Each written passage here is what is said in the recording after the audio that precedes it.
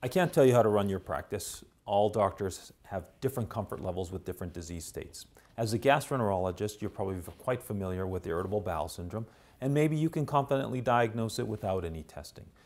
But you have to think about the patient. The way I look at it in my practice is it helps me, first of all, to strategize what caused the patient's symptoms, to give the patient that comfort level. So I generally do it early in the management or workup of the patient. For one, if it's a young patient and they really don't need a colonoscopy for reasons of colon cancer screening and they don't have any red flags that would warrant a colonoscopy, if I have a positive test, I may forego the colonoscopy.